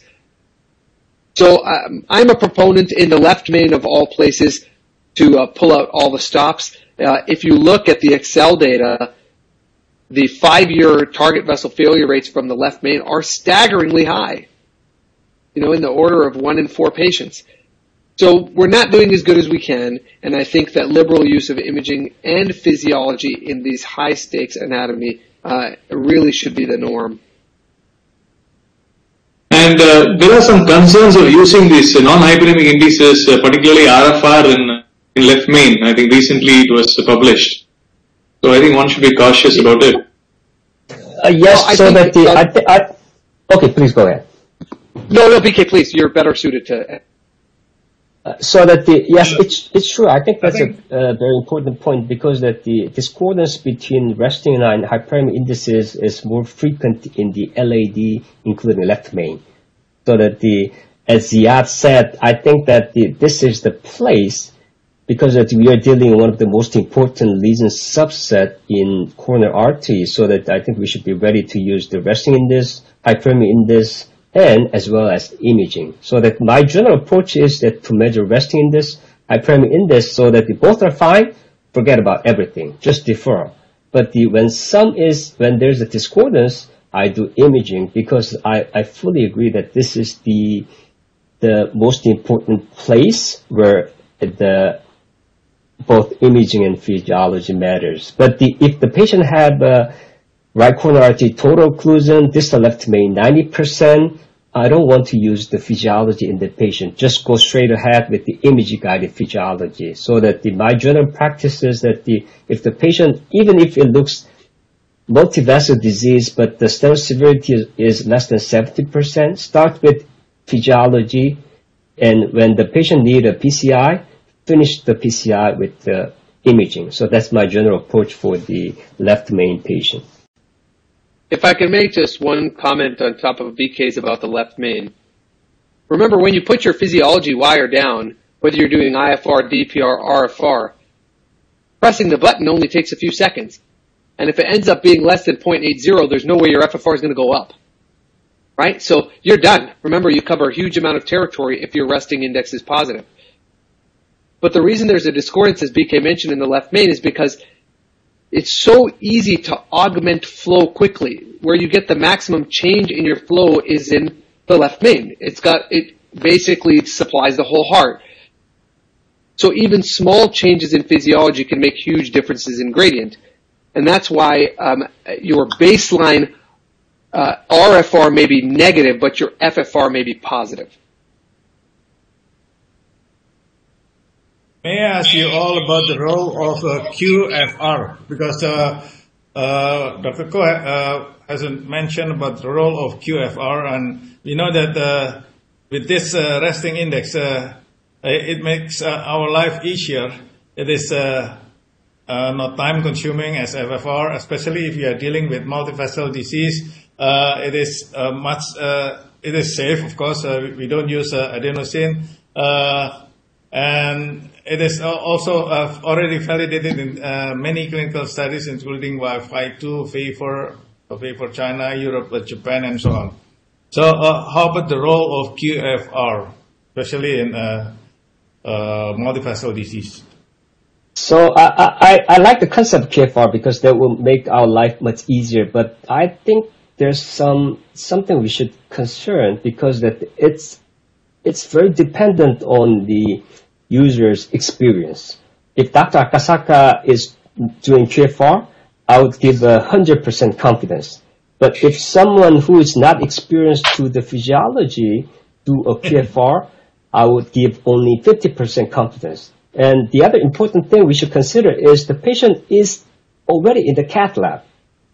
So that I think we should be very careful. It's totally different from the FFR CT or CT-derived FFR, which is non-invasive territory.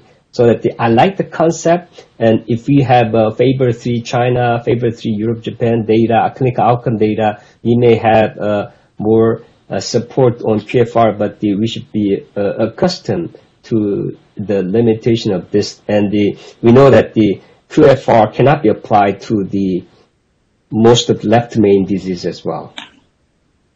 So Dr. Cook, I was going to ask you a question, and that relates to the side branches, the jailed side branches after a main vessel stent implantation, be it for a diagonal, be it for a circumflex, when left main is stented. And there's a lot of discussion about measuring, understanding the significance of the jail branch by measuring FFR downstream, crossing the strength and doing it into the side branch. But has that ever been correlated with any outcomes whatsoever? We seem to be applying the same physiology as of unjailed vessels or atherosclerotic vessels to jailed side branches. Is that the way to go forwards, or are we just over-applying FAME data to side branches? Is there any outcome measures there? Yes, I think that's a very important question. So that I think it's completely true that the jailed branches is not a native disease because we already have some injury and geometry is totally different. And one thing I'd like to say is that we should focus on jail circumflex, and the practical question or important question is whether we have a data on using FFR-guided jail side branch intervention in left main. And we recently have a publication in JACC Intervention saying that the jailed circumflex FFR really matters in patient outcome. But the case number isn't that big, and there are several fundamental issues related to use the physiology in the circumflex. But I think if the jail circumflex FFR is 0.95, you're completely fine. But when it is 0.81, we should be very cautious about using the data because this is a different animal from the native circumflex disease. So that I don't want to say that the 0.81 is 100% confidence in applying jail circumflex data, and maybe we need a more margin of the confidence interval in applying the physiology in that different animal than the native vessel. Can I just ask one question? Because I've got an issue and a number of instances that I cannot explain. I find that in a number of cases of myocardial bridging, and you have multiple lesions, and when you pull back, I find that the myocardial bridging actually results in a much lower FFR, and sometimes I'm concerned about how it affects the other reading as well. Do you have an explanation for this? So that the myocardial bridging is a kind of unique anomaly. So that when you have a pressure down there, bridging happens, it will increase the systolic pressure. So that if the same stenosis, if the patient have a myocardial bridging, actually FFR goes up because there is an overshooting of the systole happen. So that I would say that the myocardial bridging physiology is different from the native coronary artery because it happens on systolic compression. So when we analyze the FFR data and myocardial bridging and combining the dobutamine stress FFR, we found that the best index to correlate with the diastolic FFR was that the residual diastolic stenosis severity, not the systolic compression. So that for example, if the patient when you use a frame-by-frame analysis, if the patient have 100% complete occlusion of the systole, but that does not represent the presence of ischemia. But if the patient have end diastole residual stenosis 50%, the patient may have ischemia. So that it's a very complicated scenario. And the other very important thing is that the myocardial bridging, if the patient do exercise, bridging severity increases. So that in the cath lab, without stress, simple measurement of the resting hyperemic index, either if we use a diastole FFR, it cannot be accurate. So that if I am very doubtful about that, I am doing the dobutamine stress FFR and picking only the diastolic component of that value to estimate the functional significance. But it's rather a very complicated scenario. Can we just now go on to Sydney, because I think we have certainly had a great discussion on this, but we still need to have Sydney's talk, which is covering a very important aspect of ISR and uncalcified lesions. So Sydney, there we are. Is it up? Yes, it is on. Come on, Seth. I sent these slides anyway. So, look, I think we're going to be a little bit practical, and I really enjoy both the talks, so thank you for that. And look, where we are, even in Australia, imaging catheters cost money, but no one can debate that stent failure, when you have either stent thrombosis or in-stent restenosis, that imaging catheters are worth their while, and you can understand the mechanisms of failure. And particularly OCT has high resolution and better for imaging what's actually happened in the intima, and also seeing thrombus, as we saw from Zayed's talk, and an ability to co-reg easily makes us very good for us to actually understand what we're doing. Now, in the ultimate trial, which was using IVUS, we know and we saw from MLD Max that having plaque burden assessed, where your landing zones are, you can optimize a stent. Prevention is better than cure. The better you put a stent in initially, the better the outcomes. And if you image, size properly, expand properly, you can half or more reduce a target vessel failure rate at 1 year, as we've seen in the ultimate study. Of course, during the time of PCI, we're imaging and reducing the chance of restenosis, particularly reducing undersized stents, stent underexpansion, and stent malposition, which is the max part of the MLD Max algorithm. Now, in terms of in-stent restenosis, we grew up with angiograms. And this is Roxana's classification, focal or diffuse. And we know that if you have a focal restenosis, sometimes balloon angioplasty works very well, as in the old days, maybe even dilated it a couple of times before we had anything else. And of course, if you've got a diffuse proliferative process or a stent occlusion extending more than 5 millimeters on either end of the stent, the pattern 4, they generally do very badly, and you have a very high rate of restenosis. And once you've had an in-stent restenosis, if the mechanism is really either drug failure for drug-eluting stents, or actually the size of the stents are actually very good, then it's a very diffuse or aggressive NIH process, then they may not do very well, even whatever we do with them. Now, OCT has added a new dimension.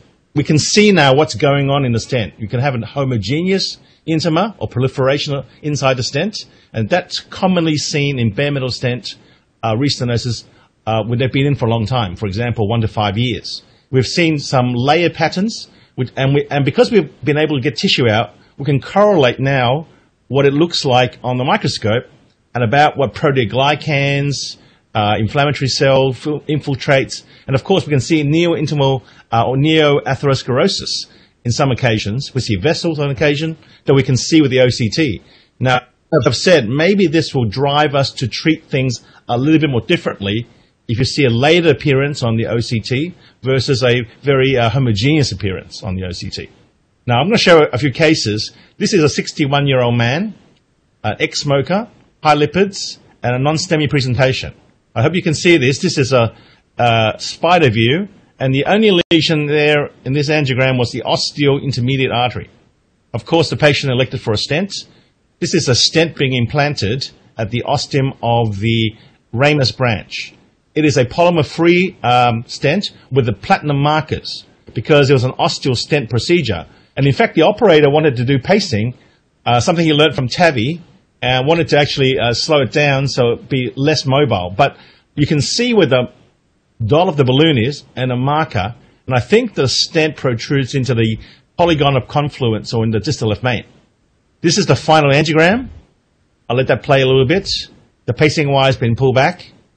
So, patient was very compliant. He's only taking aspirin, clopidogrel, and statin. But 3 weeks later, had chest pain. ECG didn't show too much, but troponin was definitely elevated. In fact, the managing cardiologist, and the patient lives about 2 hours from my hospital cath lab, brought him in and transferred him and did an angiogram. But both were not really cognizant of the fact the stent was protruding in a great way in the left main. This is the angiogram. 3 weeks later. Looks okay. There's a little bit of slow flow in the circumflex artery, but the patient was largely reassured. Medications were not changed, and the patient was discharged. Function of the LV on the left ventriculogram was very much preserved. However, 6 days later, the patient presents with severe chest pain, rang the paramedics. Thrombolysis was given by the ambulance as per the drip and ship protocol from a regional center. And he was transferred to a drip and ship, and he had a cardiac arrest along the way in the ambulance, VF arrest, most likely reperfusion arrhythmia, By the time he arrived, ECGs have settled and he was pain-free. This is the angiogram. There's a little branch there on the RAO caudal view, but it's patent. It's got good flow. So this is where imaging was done. This is the OCT. Might speed it up slightly for everybody. The stent in the ramus branch looks pretty reasonably opposed. In fact, looks pretty good. There's some healing going on, some coverage of stent struts. There's a bit of thrombus there at 12 o'clock. And you can see it's covered. But as we hit the ostium, it's a little bit smaller in terms of lumen size. And you can see stent protruding about 7 millimeters into the left main, the polygon of confluence. Okay, so the utility of OCT in this particular case was one, diagnosis, a definitive confirmation that the DES that's actually in contact with the vessel was well opposed. There's nothing much to do there. It confirms there was thrombus on the stent struts, which were protruding into the left main. This clarifies the management protocol, so no further ballooning or stenting would be very helpful, so that was not done. Rationalization of medications. Well, he was acute coronary syndrome, and he was changed to clopidogrel from, clopidogrel was changed to prasugrel, and some have debated about ticagrelor. Actually, NOAC was added for 4 weeks. Because there's now triple therapy for 1 month, there was an opening declaration to the patient regarding the initial procedure, make sure he understood, and also explanation. He's more prone to bleeding for the first 4 weeks, and probably more prone to stent thrombosis again, because he's just had one. And as those stents are not retrievable, at this stage, there's nothing much else that's rational to do in the procedure. That was the first case. The OCT and stent thrombosis, well, people have said that in-stent restenosis is of a spectrum. So stent failure, ISR, particularly late ISR, may actually be a lot of in-stent restenosis occurring. And OCT is very good, as you can see in this slide from the Prestige registry, looking at late stent thrombosis. And they've looked at many things. And what do you see? You see underexpanded stents, as in panel C. You see thrombus. You see uncovered or uncovered stent struts or malopose stent struts. And you might see white thrombus. You might see areas of cavities or behind the stents, black holes. You might see very thickened homogeneous appearance, a lot of in-stent tissue, particularly ISR for bare metal stents, and you may see neoatherosclerosis and new plaque rupture. So in the registry, they found that this is very common, stent underexpansion. As we've also known, stent restenosis is also very common. Uncovered and malopose stent struts frequently observed, but that decreases with the longer the time interval between the stent implantation and the presentation with the acute coronary problem. In terms of acute or subacute stent thrombosis, we often see stent underexpansion and or uncovered stent struts. But late stent thrombosis, we're seeing a lot more neoatherosclerosis, particularly in drug-eluting stents and uncovered stent struts. I'm going to show a second case, because we also talk a bit about calcium. 82-year-old lady with diabetes, actually on apixaban for atrial fibrillation with severe angina. In fact, 4 weeks prior to this procedure, the patient had a right coronary artery stent, and on post-dilatation of a calcified right coronary artery, she had perforation and tamponade, but she recovered from this, and then she's come for an LAD PCI. There's a heavily calcified LAD lesion at the bifurcation of the LAD. And so actually, because the balloon didn't pass anyway, rotational atherectomy was performed. 6 runs with a 1.5 millimeter burr was performed across this segment. And in fact, a cutting balloon was placed, a 2.5 Wolverine was used to dilate this before the OCT run. This is the OCT. You see that not bad, the distal vessel, mid to distal LAD. You can see maybe a rotor signature, calcified, and some cracks. It's certainly been modified. Very small lumens. And then this is closer to the diagonal bifurcation with quite heavy calcification. Since we've seen some modification with rotational atherectomy as well as a cutting balloon, a stent was sized on the OCT. 3.0 stent was opened, a Zions Alpine 3x18. However, you can see that on a balloon on stent expansion, this is not well expanded in the bifurcation. So we did, of course, what we normally would do, a 3.25 NC balloon taken to high 24 atmospheres a few times, about 4 or 5 times. But you can see the waste in the balloon. We had a wire in the diagonal in case we've lost that on dilatation. And then we actually got brave and got a 3.5 NC balloon, a shorter one, and went very high pressure, but still did not give. This is what it looks like on a clear stent. Still did not give. Shockwave balloon was not available at this time in Australia last year. And you can see that we did an imaging run to see how big this really was. It's only 2. And so this area is significantly underexpanded. So we had the OPN balloon, high pressure balloons on our shelf. So we took a 3010 at 30 atmospheres. And we did not give. So we went to 35 and notice that that actually did stretch this area of stent about their 35 atmospheres now.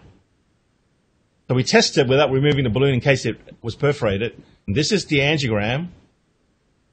And the only thing we would say is that it is better expanded, but there is a haziness around it, which is probably the calcium, but also very interesting. So this is the OCT run.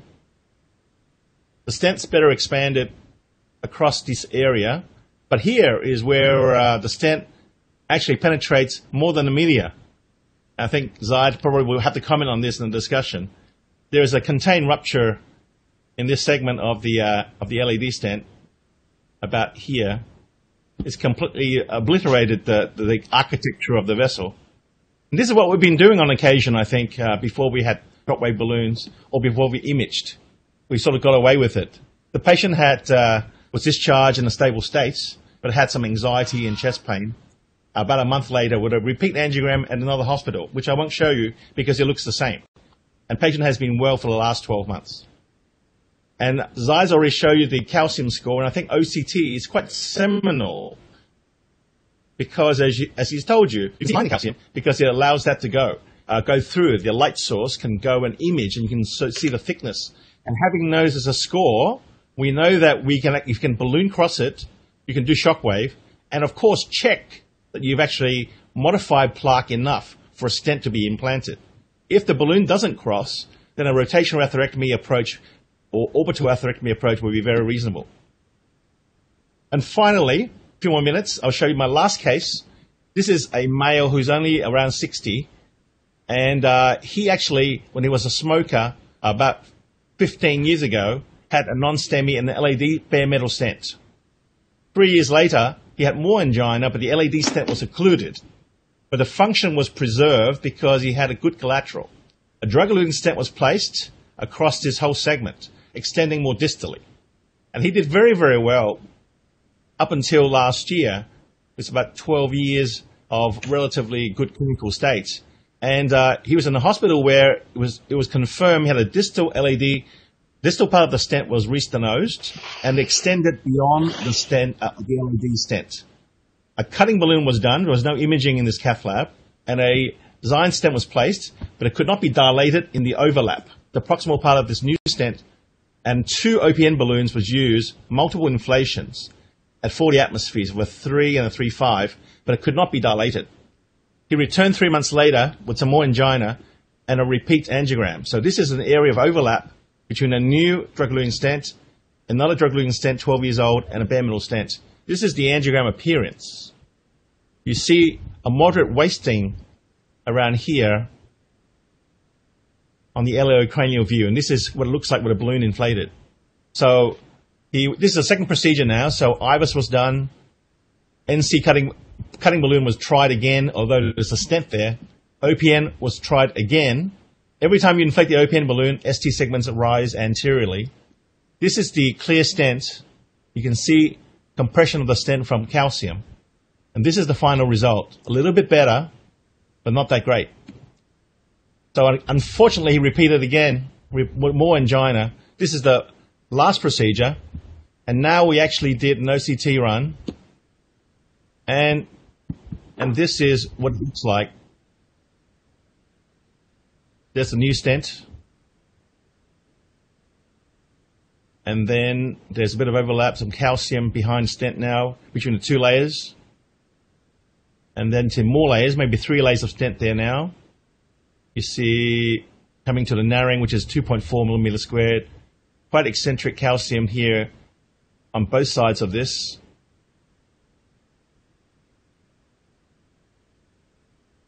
Quite heavily calcified in-stent restenosis. So now it's a shockwave balloon. All 80 pulses was delivered to this spot. This is what it looks like. Perhaps marginally better. So I put OPN balloon in again and dilated it one more time. This is the final result angiographically in the other view. This is the final OCT image at that spot. It's a bit better. The lumen's about double, about 4.2. And this is the final run. I'll show you this very quickly. Around here is where the action is. Better expanded stent. So this is what IVUS looked like at the same time. As you can see that a lot of it's shadowed, very hard to see too much.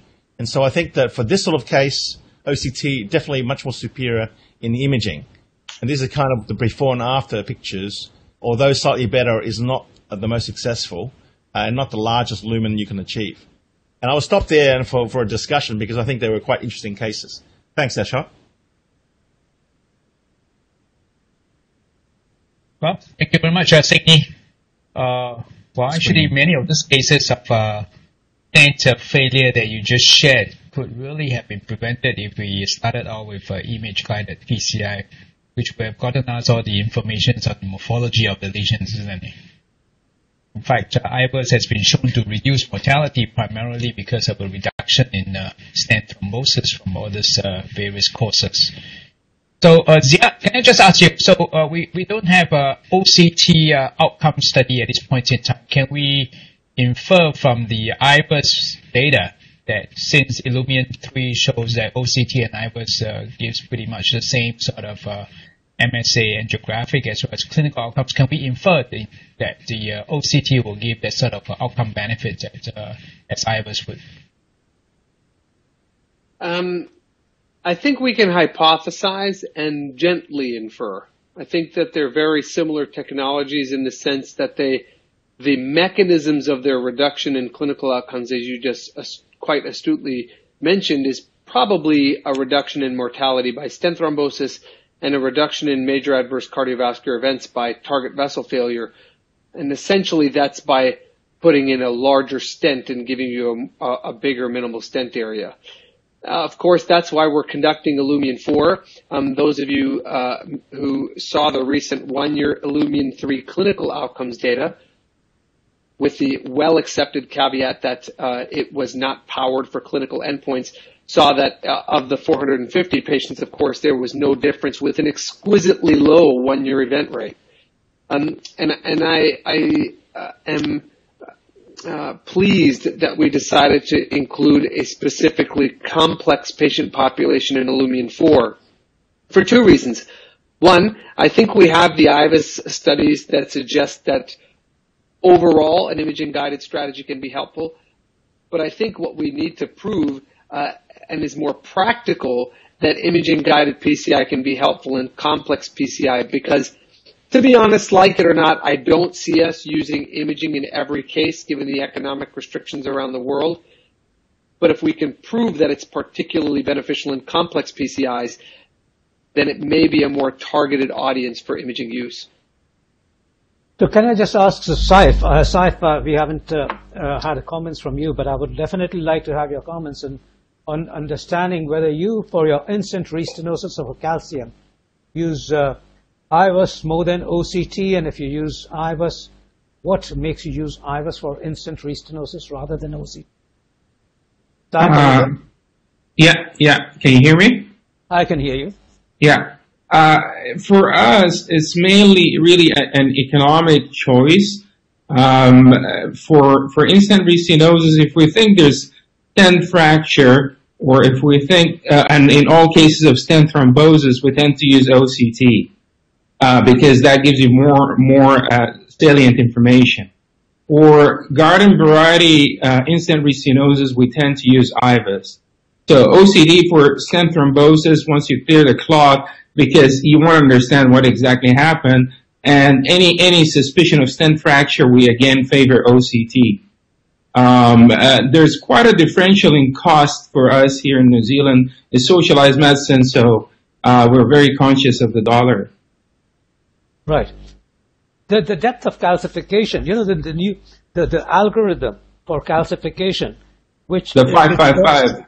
Correct, the 555. That's only possible in OCT. I just Correct. wanted to, and so here's my question to you, Sai. It's fine to put the 555 together as an algorithm, but the depth of calcification is only possible at OCT. Is it that important? Or can you make decisions without that, and can you just make decisions on IVUS? And I just want to bring that out because, again, it becomes a question of cost and modalities. You could make decisions on IVUS, whether they're the correct decisions or not, you will know after you're rotablated. When we have very challenging cases and we IVUS them and we're not sure whether we use intravascular lithotripsy or rotablation, we sometimes do use OCT to just guide us one way or the other. So I guess that's one subset where it might sway you, whether it's a nodular type of calcification, I'm going to go with rotational atherectomy as opposed to intravascular lithotripsy. But this is based on intravascular lithotripsy being available for us for the last perhaps just over a year in New Zealand. So we'll learn more, I guess, whether one modality is better than the other in defining how you modify your plaque based on the imaging. Yeah, because we've all the time, for ages, used for greater than 270 degrees plus, we've used rotational atherectomy as a decision making. Now Right. you add 5 millimeter depth, and that's for IVL purposefully. I thought that modality, that algorithm was looking for a use of OCT in calcification or displacing IVUS for calcification, and that's the reason why it was put in. Is there a data for it? Yeah, that's my question to you. I'm quite happy to use IVUS for that. Great question, Ashok. The fact is that it is and Chian can speak to this, it's very difficult to make an algorithm by IVUS because you don't have depth. And so we actually presented our first data set on that at TCT, but it's exquisitely complex. When you only have Teru parameters to look at for stent expansion because you can't measure depth, you start turning into a multiple scoring system with arc and length, which becomes voluminous and complex and very unlikely to be used clinically. And I think that the depth is the most advantageous for one simple reason, that if you look not only at our data, but Professor Akasaka's data, the hazard ratio for the depth far outweighs length and arc. And that's a third study also showed that. Carlo DiMario's group showed that. So probably the depth, and this makes sense. It makes sense because our group has shown that if your calcium is less than 0.5 millimeter thick, it's very easy to fracture with a balloon. But if it's 1 millimeter thick, you may not be able to fracture it with a high pressure balloon, a non-compliant balloon, or in some cases even atherectomy. So I would say out of all of those, if you were only to give me one parameter, I would like to know the thickness. That's a great. I think we should end this session on that note. I thought that was a great comment, and I think it clarifies a lot on that.